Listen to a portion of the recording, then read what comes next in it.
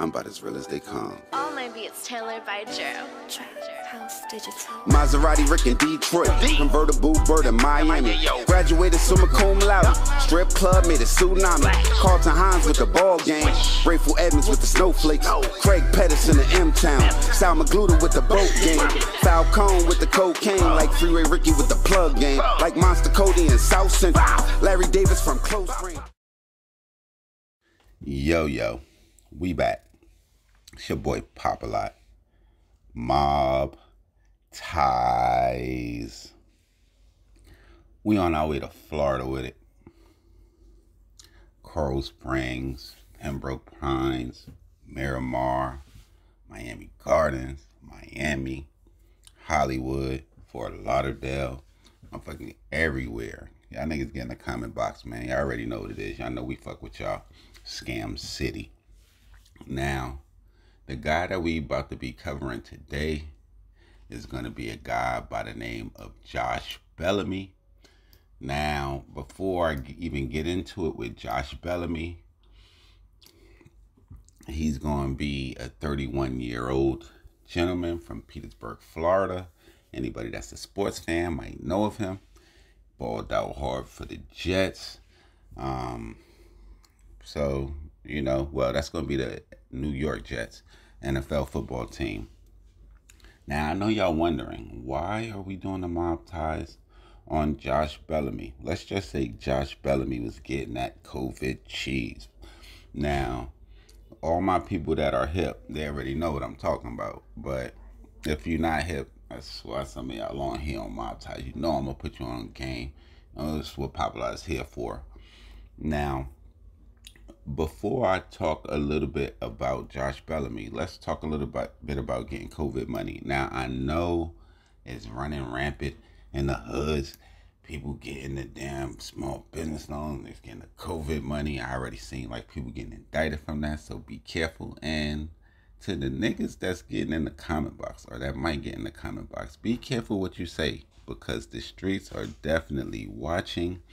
I would hate to be doing a Mobb ties episode on somebody for something that they said in the Mobb ties comment box. And that's all I got to say about that. But let's just talk about a little bit about COVID relief, COVID money. Or matter of fact, let's talk about the CARES Act. The CARES Act is a federal law enacted March 29th in 2020, and it was designated to provide emergency financial assistance to the millions of Americans who were suffering from the epidemic, and pretty much just with COVID and with the pandemic. One source of relief provided by the CARES Act was the authorization of up to $349 billion in forgivable loans to small businesses for job retention and certain other expenses. Now, and that's all provided through what is called the PPP. Now, in April 2020, Congress authorized over $300 billion in additional PPP funding. So with that being said, the money is out there. Somebody gotta get it. And according to the government, Josh Bellamy and 10 other co-conspirators were some of the people that were getting it. Now, the indictment against him alleges that he conspired with others to obtain millions of dollars in fraudulent PPP loans. I seen one place where it said that he got over, he just fucked it up. We'll just talk a little bit about that. So early in the scheme, a guy by the name of Philip J. Austin allegedly obtained a fraudulent PPP loan for his talent management company using falsified documents. After submitting that application, Augustine then began to work with other co-conspirators, including Josh Bellamy, on a scheme to submit numerous fraudulent PPP loan applications for Confederate loan applicants. Now, in order to receive kickbacks for those forgivable loans for them, for other people, so that they pretty much was recruiting niggas in on the scheme. I seen one place where they said Josh Bellamy was getting his family members linked in. Now Bellamy, He was alleged to obtain a PPP loan of 1.2 million for his own company, a company by the name of Drip Entertainment. Now they say he went over to fuck up $100,000 at Dior, Gucci, the jewelry store. They also say he went to spend about $60,000 at the Seminole Hard Rock Hotel and Casino. You know you got to go to the casino and fuck it up. And they said he withdrawed $300,000 of the cheese. Now, it's the scheme pretty much that he got his 1.2 million, but I seen where the scheme was ran up to about 24 million or some shit like that. Now, the complaint alleges that the scheme involved the preparation of at least 90 fraudulent applications, most of which were submitted by Augustine, Bellamy, and some of the other co-conspirators in the scheme.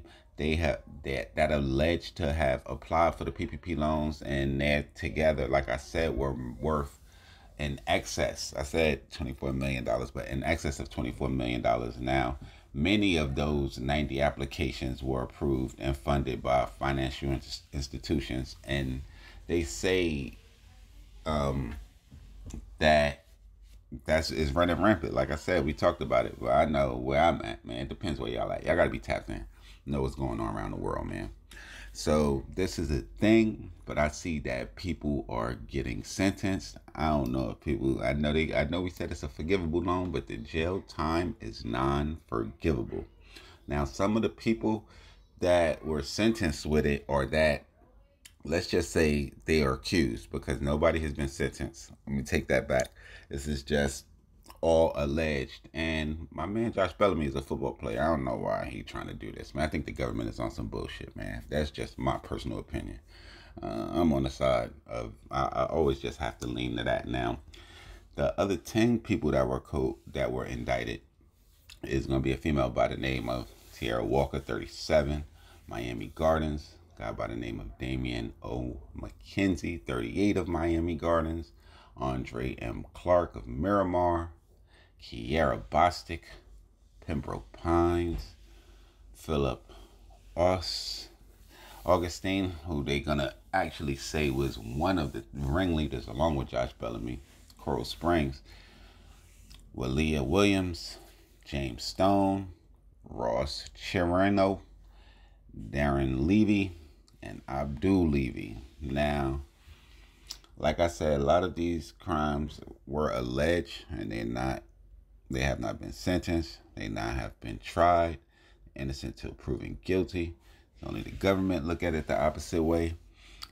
I only pretty much really wanted to cover this to see what y'all thought. Y'all get in the comment box. A lot of people say that the scam game is the new drug game, or the scam game is the new crack game. They say the time is a lot less, the penitentiary is a lot better. Y'all let me know what y'all think, man. I'm just here to provide the info to the streets. I want the feedback. Y'all make sure y'all hit that bell to get the notifications for when these new heaters is dropping. And y'all follow me on Instagram, on Twitter, POP_A_LOT. I promise to God I'm gonna be back with more of this real trill spill shit. And it's your boy Popalot, man. We the mob. Mob ties.